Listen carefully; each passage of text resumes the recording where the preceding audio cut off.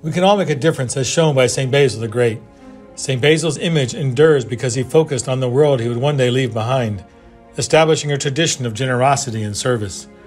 Members of the St. Basil Society of IOCC foster a legacy of service to our brothers and sisters as well as generations yet to come. St. Basil Society member Catherine Vallone dedicated herself to the generous spirit of the society. A school teacher who dedicated her life to public service, Ms. Vallone's legacy of generosity continues by providing clean water to hundreds of school children in Africa.